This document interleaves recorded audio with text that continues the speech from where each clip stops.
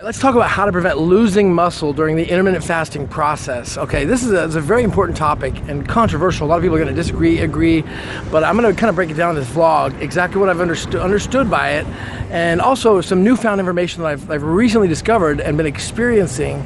I go like a 20-hour fast very oftentimes, even 21 hours, 18 hours is common, but I want to talk about exactly how to prevent losing muscle, because that's a big controversy. Doesn't the muscle go catabolic? Doesn't it start, eating itself? I mean, during this long fasting period, and it's a very good argument. So let's talk about exactly how to prevent that from happening and actually create muscle gains during intermittent fasting. What is intermittent fasting and why we do it? So, intermittent fasting is putting intermittent amount of stress on the body, a little bit of stress on the body, so that restricting the body from food for an intermittent short amount of time. Okay, so intermittent fasting would be skipping breakfast, even skipping lunch and pushing it out. Not starving the body, but just pushing out those meals. So for me, the first step of intermittent fasting was getting to like a 15-hour fast, then an 18-hour fast, and then now a 20-hour fast, very commonly, and then eating only 4 hours, okay? So that's intermittent fasting, and the purpose of it is the health benefits of it are tremendous. All right, the health benefits are tremendous, allowing the blood from the body to go out in other areas, into the brain, into the muscles for body healing, right? It's tremendously beneficial, there's no doubt about that.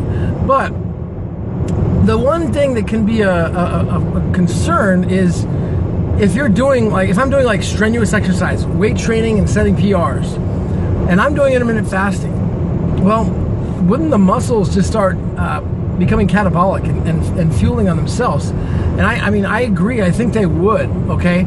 So after talking to Wendy Sebastian, she really opened me up to this and kind of like the importance of having leucine in the diet, of having the amino acids in the diet on a regular basis when you're going to do extended fasting like this.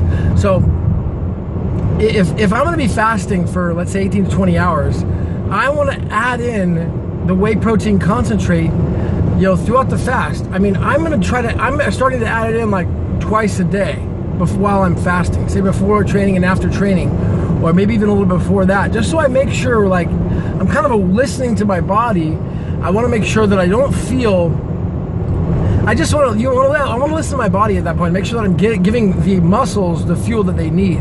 Not just like on a habit, but being aware that every 4 to 6 hours, it is important, it's going to be, the muscles are going to be used to having some sort of fuel. They're going to be looking for a refuel, and they're looking for leucine, and that's in the whey protein concentrate, specifically in that cold processed whey protein concentrate from grass-fed cows.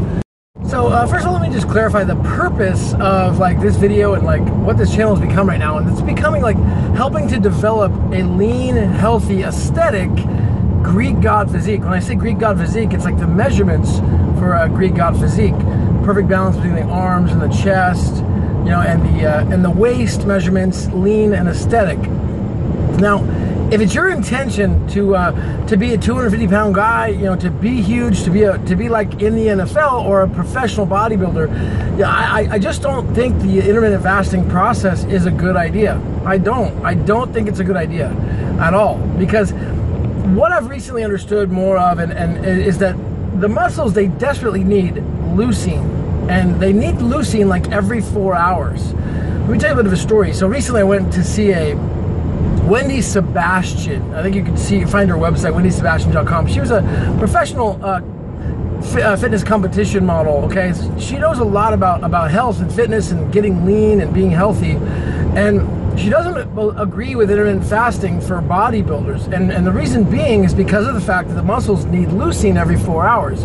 I have no way to prove whether that's true or not, but I just know from my experience, I definitely feel that when I provide the leucine, like in the raw whey protein from grass-fed cows, cold processed, I definitely feel more of a charge.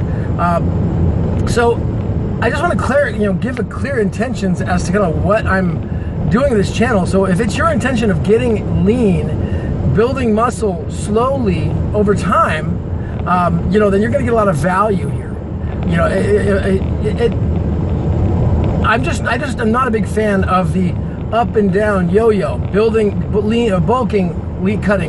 cutting. I like to look lean and shredded all year round. I believe that being lean is more valuable than being buff. Okay, that's just my personal belief. Being like huge, I believe it's healthier. Okay, I think there's tremendous health benefits from being lean. So that's my first intention. Now, am I the strongest guy ever? No, I mean, I'm not. I mean, honestly, I've been plateauing at 165 for 5 reps on incline press. You know, I'm doing like 115 for 4 reps on standing barbell curls. 4 reps max. My arms are 2 inches short of a Greek god physique. My chest is 2 inches short. So you may be a lot bigger than me and a lot stronger than me. You know, I made a lot of comments about that, and that's totally understandable. But I just started training on flat bench press my first time this last week ever in my life. So I am not the strongest guy out there. Greg O'Gallagher and these guys, I mean, Z's, of course, these guys are way stronger than me, way bigger than me, and that's okay. But I do have a very good understanding with how to stay lean and shredded and aesthetic, okay, while building muscle. So I want to clarify a little bit of the what's happening, what I learned from Wendy Sebastian when the purpose of recording this video and get this information out to you now is that so you don't make the mistakes that I've made, because I say for the first 6 months of training doing the intermittent fasting, you know, I didn't know this information, and so I would do the 18-hour fast, train, have no amino acids, have no whey protein concentrate, and just I think it actually cost me muscle gains.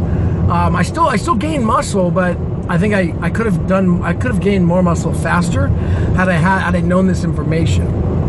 Okay, so if you're doing this extended fasting, the 18 hours, the 20 hours, where the human growth hormone really starts to kick in at 20 hours and 21 hours, be 100% aware to listen to your body and realize that the body's going to tell you.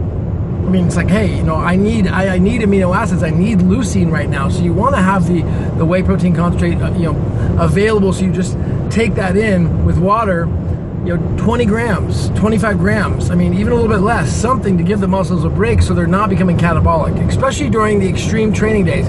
But I think even on the rest days, it's important, even on the rest days, to hitting the amino acids, you know, from the whey protein. I really believe it's even important on the rest days as well. You know, definitely at least once, if not twice.